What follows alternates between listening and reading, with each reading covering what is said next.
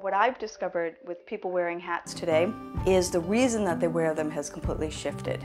Today, people wear hats because they want to be different. A lot of the people that wear hats today are creative types that are looking to show their individuality, show who they are visually, and hats accomplish that. You get noticed when you wear a hat. It's not for wallflowers.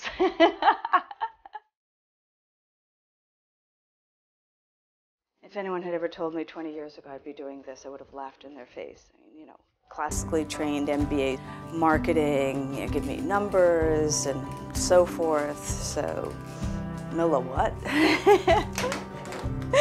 But when I had my other business for the children's apparel, and I saw a course in their catalog on bridal veils. And I said, oh, that would be perfect. I can take and I can learn how to make First Communion veils, and that would be great for the line, the children's product that I have. But in order to do that, I had to take several prerequisites. So what happened was I started going, I said, oh, all right, I'll start with the first one and let me just see what it's like, and I fell in love. And I really fell in love, and 2 years later, I was finished with my certificate. I'd say there are several traits that make a good milliner. Patience, a lot of patience, attention to detail, and a good aesthetic eye.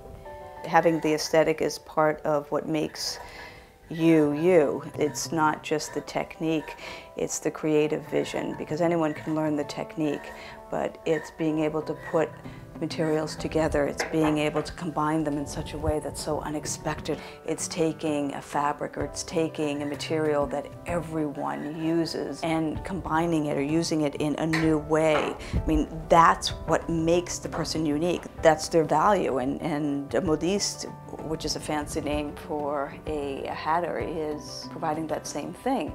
It's an aesthetic value that they're contributing to the design of that hat.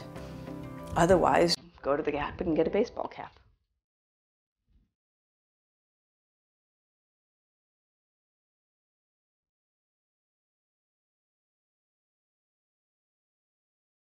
I love special occasion hats. It's almost magical, you know, where you have an event and it's something that you're going to remember for the rest of your life. Special hats for your occasion, which I said, you know what, that really sums up what Millinery Treasures is about. That's my thing. I want them to feel special when they put on one of my hats. I want them to feel treasured. I want them to feel unique. I want them to feel special, and I want to bring a smile to their face when they're wearing one of my hats. I think that that says it all.